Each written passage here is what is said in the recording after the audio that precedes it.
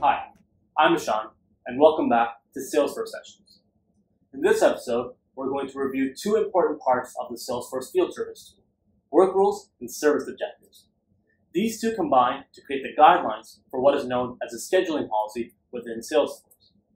Work rules are restrictions on which service technicians can work on a specific appointment depending on the what, when, and where factors of that appointment.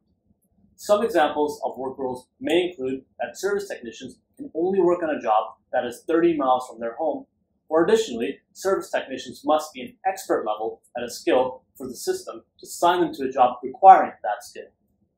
In a high-intensity situation, like after storm outages, companies may want to limit the number of restrictions, like who can work on a job, but still needs to consider some mandatory constraints. Service objectives in field service fall under the following categories. The first is ASAP, which is getting the job done as soon as possible. Next is minimizing overtime. Additionally, minimizing travel.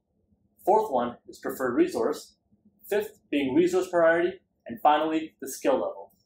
By considering both work rules and service objectives, field service will create a scheduling policy that will allow the company to optimize the delivery of service. I hope you found this overview useful. For more details, check out our blog. See you next time.